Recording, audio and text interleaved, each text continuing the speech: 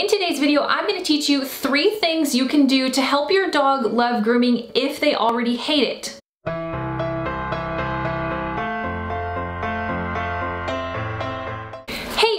With Zen Dog, where I coach you on how to help your dog love grooming. On this channel, we're going to talk about dog training, dog grooming, and all of it in between. It doesn't matter if you try to groom your dog yourself or if you take them to a groomer. If they've learned that grooming is a really unpleasant experience and they've had bad experiences at the groomer during the grooming context and all of that, it can be very easy and it can quickly turn into a really strong fear in your dog. Let's talk about why your dog hates grooming. If you watched last week's video, which I will link up here in the corner, you will understand that choice is very important for dogs, and allowing them the choice to leave a scary situation will actually help build their confidence for the future so that you can get towards stress-free grooming and have a more pleasurable experience, whether you're grooming them or if you just know that they're not enjoying their grooming experience at the groomer. Trust me, I'm a groomer and I still found myself with dogs in the grooming salon that were fearful of grooming or afraid of grooming, and ignoring that fact and not working with them did make the situation worse, and it will likely make the situation worse for you as well. This is why I have made cooperative care and helping people understand why this is so important a big priority in my training. Number 1, talk to your groomer. Most groomers, a lot of groomers are not 100% honest about how your dog actually feels for grooming or how your dog behaves during grooming, and there are many reasons for this. Let me explain. Your groomer does not want to upset you. Sharing the truth and the honest about what your dog is really feeling might cause clients to find another groomer because they may assume that it's the groomer that is making it hard for the dog, which can still be a fact. I don't want to gloss over that, but the good groomers might not really tell you how your dog's feeling because they're afraid you're gonna leave, and then they worry about who's actually gonna get their hands on your dog and if it's gonna be good for your dog. Or perhaps they just don't care that the dog is stressed. There are groomers out there that see stress and feel, you know, internally that that dog is just not cooperating on purpose, or that dog is being a pain to them on purpose or making it hard on purpose, and they take it very personally and they get super defensive and they make it hard for the dog to enjoy the process. You don't want that happening either. There could be pressure in the salon to get things done and to make money and to get another dog going right away, or they don't sympathize with the pet. They don't actually feel like being patient and going slow is gonna make things any better because they, like I said, they just want to get it done. Or maybe they don't even recognize the stress. Dogs speak with their body. They don't speak verbally to communicate like we do. They use their body, and really, if we're being honest there, people use their body to communicate too, and it's all just like under the radar. We see these things and we don't really know what we're seeing, but dogs use canine body language to communicate, and groomers don't always understand what they're seeing. So I recommend starting a conversation with your groomer. If you like your groomer and how they groom your dog and the look that you get from your dog, work with your groomer. Ask them some questions like, how does my dog behave during grooming, and what do you think is stressing them? Or if you have a dog that is stressed during grooming, how do you, as a groomer, how do you proceed, or what actions do you take, or what things do you do to ensure that the dog enjoys this process? Things like that. Ask them questions, ask them detailed questions, ask them, you know, if they give the dogs breaks, or what would constitute a break, or if they use muzzles and what would constitute using a muzzle. Ask them these questions because that's gonna really open your, you know, understanding of how that groomer is gonna deal with your dog, and that might also open the conversation with your groomer as to how your dog behaves. And if you're looking for a new groomer, these are also really great questions to ask.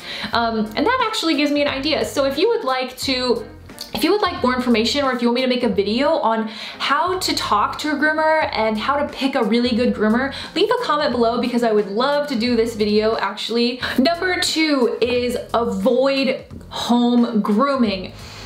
I've seen it all. Trust me, I've seen so many home haircuts. I have seen so many attempts to give their dog a haircut at home, and this can really damage your groomer's goal style for your dog. Actually, The truth is that groomers don't give you all the nitty-gritty details about your dog's style. They just tell you or ask you the basics, like how do you want the ears to look? Do you want them long? Do you want them short? Do you want them round? Have tail, legs, feet, etc. But your groomer is very detailed oriented, or good groomers are, and they know that they're growing the cheek hair back to make a round head, and they know that they're growing out parts of the tail because another groomer had to shave it, or they had to shave it from matting. Your groomer knows that they have a goal and a destination that they're getting with your dog's haircut. So if you try to give your dog a haircut at home, you can undo all of that, and you can make it very hard to fix. So don't be surprised if you give a home haircut to your dog and you go back to your groomer saying, oh my gosh, I tried to do this because I wanted to save a little bit of money, or we couldn't get into the groomer in time. And don't be surprised if your dog actually just needs to be shaved and start all over. But that's a whole nother topic, and we'll definitely talk about that. But another thing that you could do is you could cause damage to the relationship between your dog and the grooming context. And you don't want that to happen because, like I said in the last point, earlier part of this video, groomers aren't 100% honest with you unless you ask a lot of questions about how your dog feels at the groomer, because they don't want to upset you and send you away and all of that stuff. So your groomer might actually, behind the scenes, be working really hard and patiently to help your dog love grooming, which could be why maybe your dog takes a little longer to be groomed and you're not really even sure, or maybe you just thought that that's normal. But they might be being very patient and letting your dog have lots of breaks and giving your dog treats and such.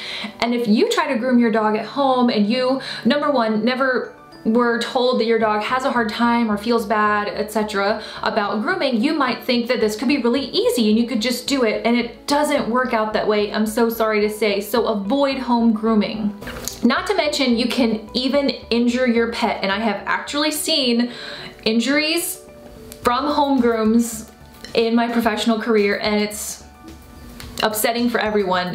No judgment if you make that mistake, but just learn from me now that don't do it, okay? Don't do it, and I hope that if you've done it by accident, you've learned from your mistake, but don't do it because you can really hurt your dog. I've seen one instance where a woman, she had a mat on her dog and she pulled the mat up and took scissors and tried to cut it off. However, when you pull hair on a dog, their skin is much looser. So what happens is their skin is gonna do this. It's gonna pull up with the hair. And if you just try to cut the hair off, there's skin in there that you didn't know, and you could cut them, and it's so sad. But other things are, dogs can get their ears nicked if people try to cut their dogs at home. Elbows and armpits and all of those little, places can get nicked. Home grooms can also do clipper burn and all sorts of things, so avoid that. Just don't do it. If you absolutely have to have something fixed, just call them. Call your groomer and say, I know I don't have an appointment for a few more weeks, but my dog can't see. Is there any way you can just take care of that? And your groomer would probably say, yeah, because we hate when people cut their dog's hair, trust me. So make sure you subscribe and hit the notification bell, because next week's video, I'm gonna talk about clippers for home grooming and home grooming tools that people use, and more information about that. So if you would like that, to make sure to subscribe, hit the bell so you'll see it next time. Number 3 is to train your dog. Train your dog to like this, right? You can train your dog to cooperate and feel differently about something that scares them. Training is way more than just tricks and obedience, right? That's what we do with dogs in cooperative care. Training will amount to a difference in your grooming experiences. It will bring you to stress-free grooming, and you're gonna get compliments from your groomer that says, your dog was so good today, or they definitely seen improvement, or grooming didn't take as long. You are going to see results, and you're gonna reap the rewards if you train your dog. And if you need help with that, make sure you seek out a fear-free trainer. This is someone who has a qualification that means that they will not push your dog past comfort, mental or emotional or physical, of course. When training your dog to like cooperative care, go slow, take baby steps, and keep it simple. The easiest way to get where you want is to break it down into really small tasks and just go with that. have fun and enjoy the process. Make sure to watch these two videos here. I'm gonna link them for you if you'd like more information and more content on dog grooming at home.